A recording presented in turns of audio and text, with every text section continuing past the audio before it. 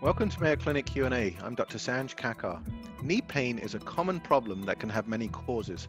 Whether from arthritis, injury, or overuse, knee pain can impact the quality of your life.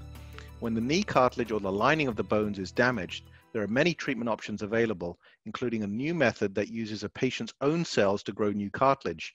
Joining us today is Mayo Clinic orthopedic surgeon, Dr. Daniel Saris. Thanks for joining us today, Dr. Saris. So before we dive into the new treatments, Dr. Saris, maybe you can explain to us actually what is cartilage?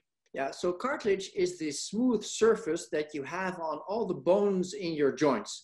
So to make sure that the bones just don't grind on top of each other, Mother Nature, our developer, put a smooth gliding surface on top of the bones, which is the articulation, and that makes it possible for us to use our joints with very little energy and almost no pain. So as you said, Mother Nature is ingenious in terms of how to repair the body. For example, if you cut your skin, invariably the skin heals. Is that the same when you injure cartilage? No, and that's actually done so by design because cartilage doesn't have any blood vessels, cartilage doesn't have any nerves. And if you think about it, that makes perfect sense because who would want to walk on their blood vessels and who would want to step on their nerves? That would not be smart design. So from the way we use it every time, it makes perfect sense. However, if you damage it, you need nerves because they tell you, oops, there's something wrong. Just remember when you burn your finger, right? You pull back. Or when something needs to be healed, like you said, the example of the skin or a broken bone, it heals very well because of blood supply. And that's exactly the challenge that we have in cartilage because if it functions wonderfully. But if it damages and is that way forever. It does not repair itself. And that's where the challenge comes for us clinician scientists. And there's some really interesting solutions we'd like to talk to you about.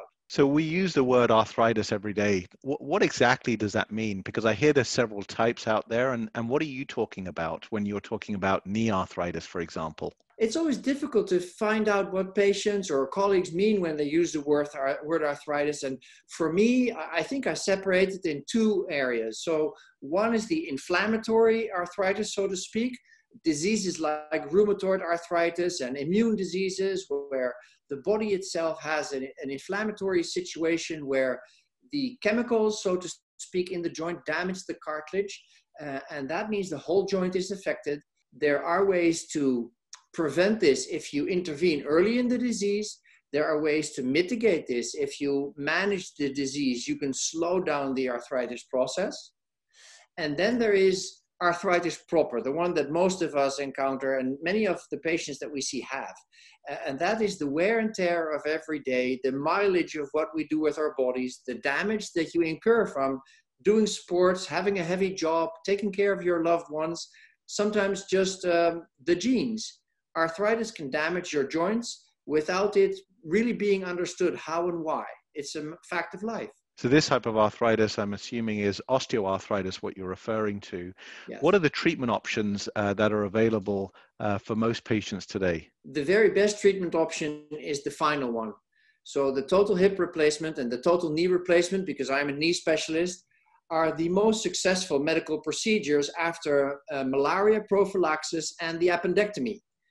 It's just 98% good results for 10 or 15 years, and sometimes even longer. That's very, very impressive.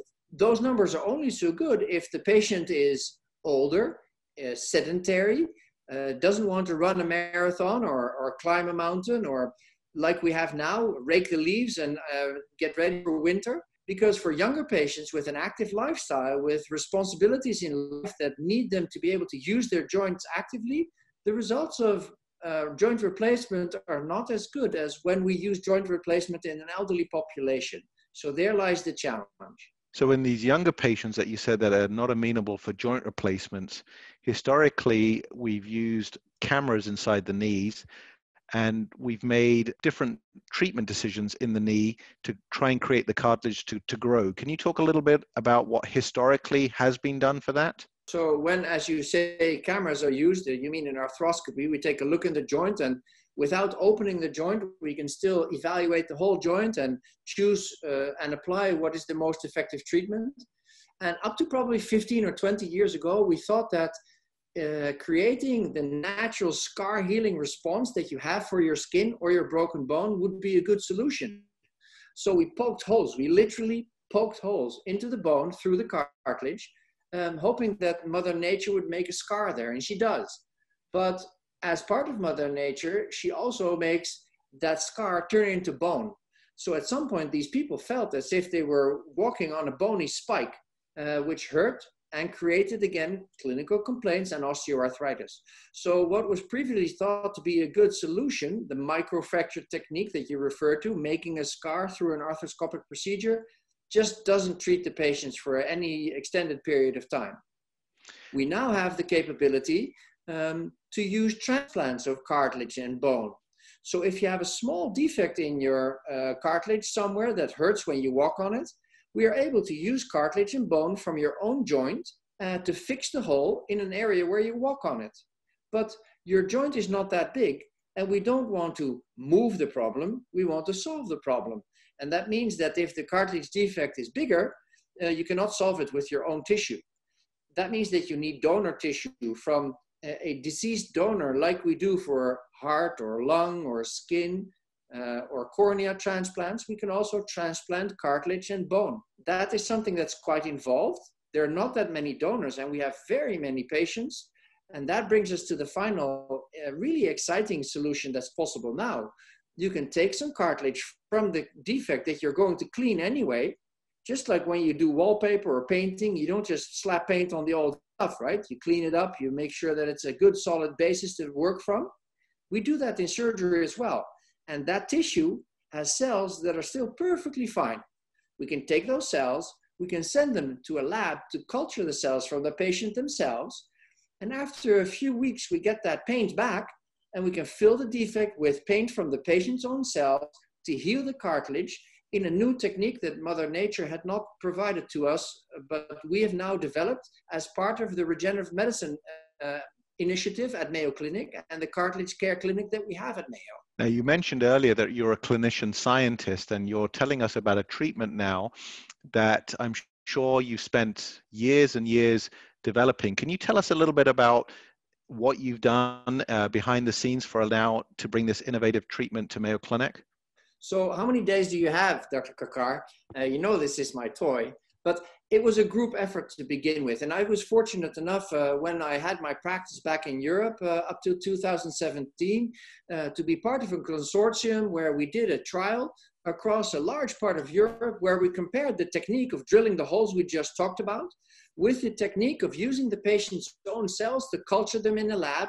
This is called MACI, and this is a matrix using autologous chondrocytes that are implanted from the patient themselves. In this trial, we were able to show that it is clinically really better, it is more reliable and safer, and even up to 5 and now 10 years, the results of the cultured cells are better than the results of the scar tissue that Mother Nature makes. We carried over those results here to the American space, and since 2016, this is now registered standard of care in the American healthcare system. Insurance companies pay for it, and that means you can now treat your patients with that. It does need specific skills and specific expertise, and that's why we, and a few others in the United States, but why we at Mayo Clinic have the Cartilage Care Clinic, where we can evaluate these sorts of patients. We can talk to the patients, their family, their coaches, listen to them and their stories and see what's best for them. And almost always we have a fitting solution for what keeps them from being active, fit, and happy. What are the type of patients that you're seeing that best benefits from this MACI treatment? So they have to be between 16 and 50. Their BMI has to be athletic. So I think the number is 35. They have to be non-smokers because you need good, healthy cells, good, healthy tissue. And as you know, smoking does not allow that. And then they have to have a joint that has articular cartilage that is intact except for the defect. If you already have arthritis, like we spoke about in the beginning of our discussion, that's still a pretty difficult situation to manage. There are indications where we can still repair a joint when it's going downhill, but the best patients are the ones that are young, that damage their knee during sport or because of disease. And if you find these patients early, you treat them early, you can really change the course of the disease for their knee and for them. And we know that those results are great, 13, 15, and now even 20-year results in active patients that do sports. And even some of the people that you like playing soccer, football in Europe, they benefit from these sorts of interventions and they return back to a high level of athletic capabilities and even the Olympics. Well, I remember when you were telling me about this. I mean, the results are just outstanding. And as you said, you have an amazing team behind you, enabling you to see these patients and help them that prior to this, I think the options were rather limited. Like in sports and actually like in family life, it's a team effort. So we're really fortunate to have that sort of a team at Mayo Clinic where people help us find the right solutions, where people also help us ask the right questions. And one of the students came up to us and said, you know, you're doing 2 surgeries. You're going into this patient's joint to take an arthroscopy and take a look. And then you're cleaning out the tissue and you're sending it to a lab. The lab sends the patient quite a big bill because it's biotech. Can't we come up with a solution where we do this in one surgery, recycle the patient's cells, and can we do this within a maybe environment that allows the cells to improve the joint? And can we do this for a smaller amount of money?